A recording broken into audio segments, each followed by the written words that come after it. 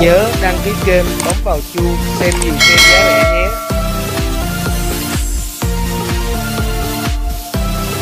Bình Dương. Đó, xe mua nhanh, bán nhanh. Anh trai đây. Ơi, chúc anh trai đi tốt đường bền với mẫu Suzuki Vitara bên Trần Anh ô tô nhé.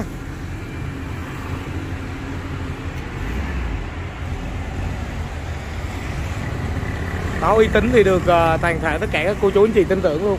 Bán hết rồi, salon bây giờ hết rồi, chỉ còn mỗi tổng giám đốc với Trần Anh là chưa bán được thôi, còn như bán sạch rồi, Avel rồi các kiểu bán hết.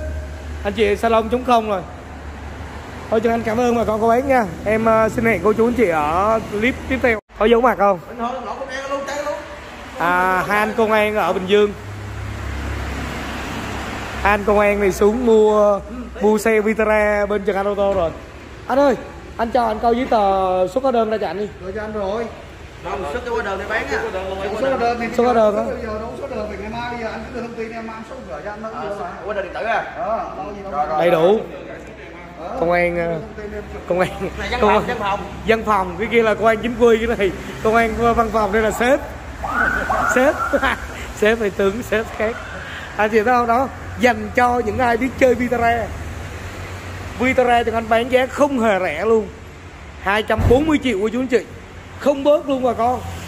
Xuống hai, nói chung là mẫu này anh trai xuống con, anh trai ưng ý quá rồi. Ảnh gốc Bình Dương, ảnh lấy xe này về, ảnh nộp vào cơ quan nhà nước, ảnh chạy, ảnh cho sếp ảnh chạy đó.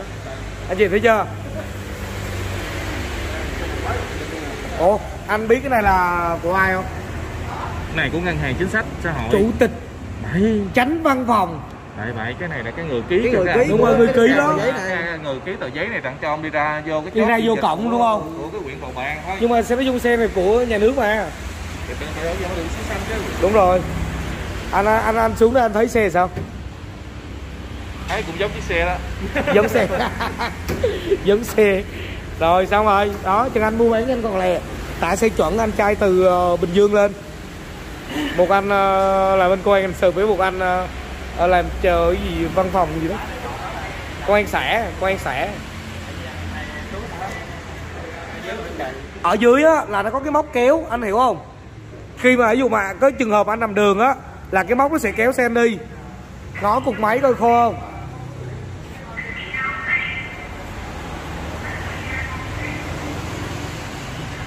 Đó mà con Vitara nó bán nhanh không? Rồi chốt tiền luôn. Chốt chưa? Chốt cho anh. Rồi chốt. Đó anh chị thấy không? Mua bán vui vẻ. Xuống là bớt, là bán là bớt. Ok nha. Giờ vô làm giấy tờ cho anh trai. Vitara đã lên đường, nhanh gọn lẹ. Rồi đang làm giấy tờ đây.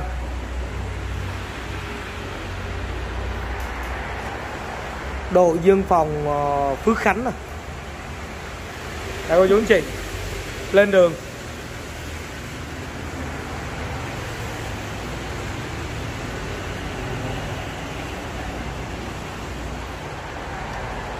Đưa trước còn như chuyển khoản hả? Chuyển khoản hết đi chứ cầm tiền chi.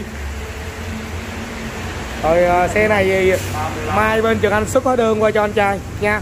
Vitara lên đường, cô chú anh chị thấy uy tín không? Mẫu Cherry Crew vừa mới đăng khách cọc luôn rồi. Nhanh không? Vitara đi luôn rồi.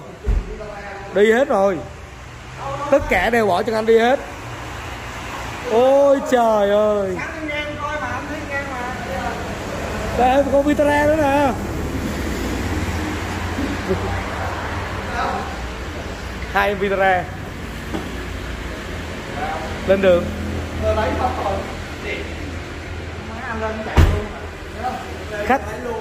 Khách lấy rồi. Không kịp.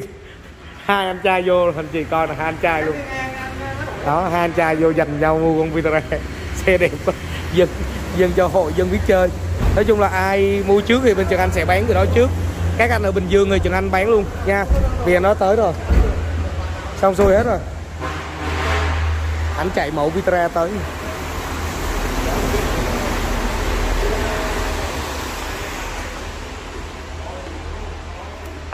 Rồi xong xuôi.